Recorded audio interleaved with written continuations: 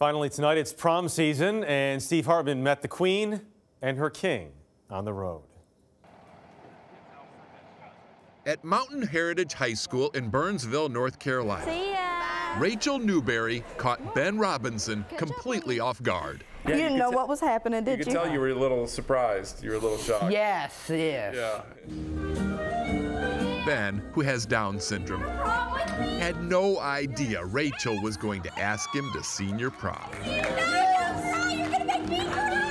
Every year we see stories like this. A typical kid inviting a special needs kid to prom. Stories of kindness. But what makes this so different is that Rachel wasn't trying to be kind. In fact, when she posted the video and strangers started commenting that she was this amazing, incredible young lady with a very good heart, Rachel was a little put off. Yeah, and it's not that at all. I don't think that me asking my friend to prom makes me a good person. Thank you. To understand how Rachel became so wonderfully oblivious to her own grace, Oh, yeah, I did. You like it? you need to go back to where this all started. Just eat it. Rachel and Ben have known each other their entire lives.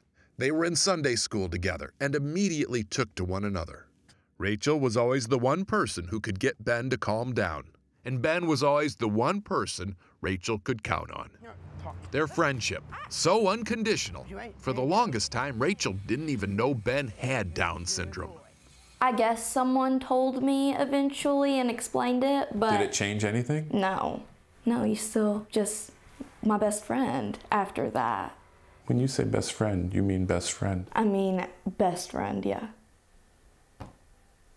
This is what people didn't understand when they saw your video. Yeah. 50 years ago, back when a lot of special needs kids were still being institutionalized, few people could have ever imagined a utopian moment such as this.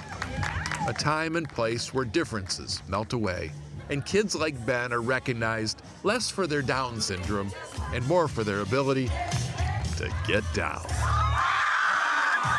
Steve Hartman, on the road in Burnsville, North Carolina.